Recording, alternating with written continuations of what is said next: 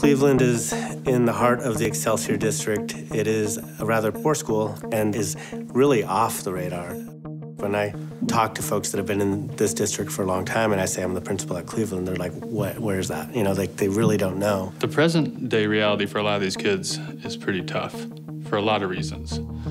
Many of them are learning a language. Many of them are exposed to stress and trauma in some cases in their neighborhoods. It might be family issues.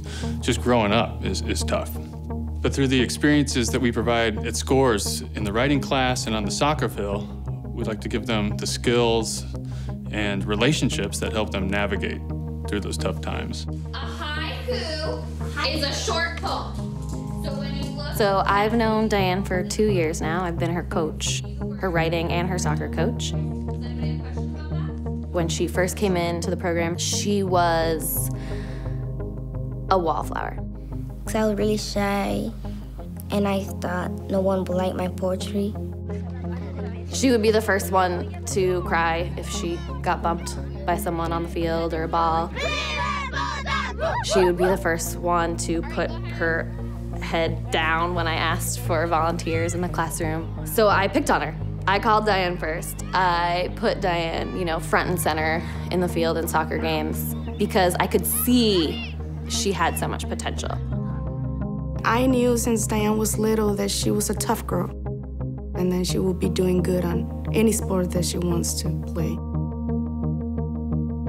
I was a boxer in Mexico City. I boxed for 7 years. So see my daughters playing football and being tough, it's awesome. That's incredible for me. SCORES provides experiences that any parent, anywhere, would want for their child.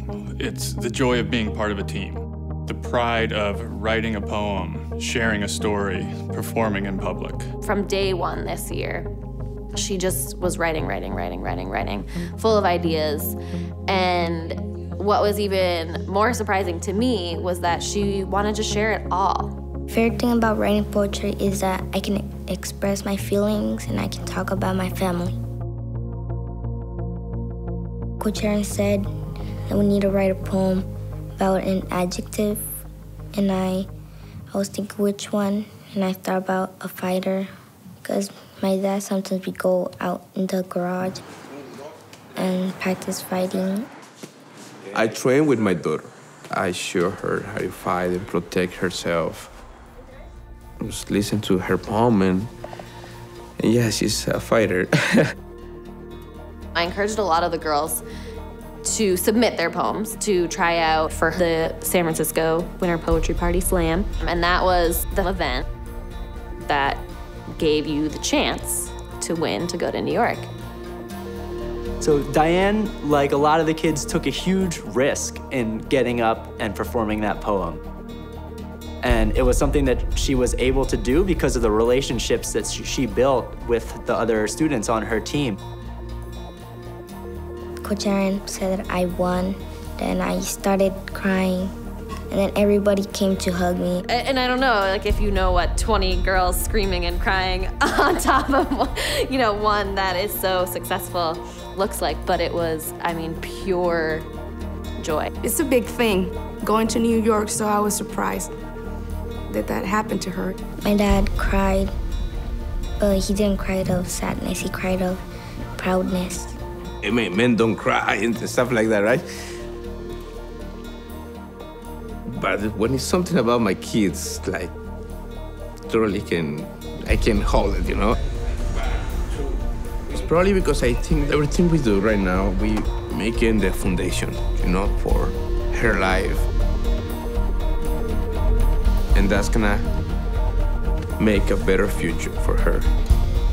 My dad wants me to go to Harvard, but I said I don't want to go, I want to go to Stanford.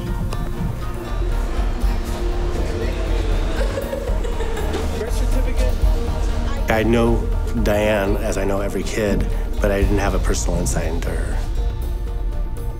And so that poem allowed for that. Yeah, yes, sir. You all set?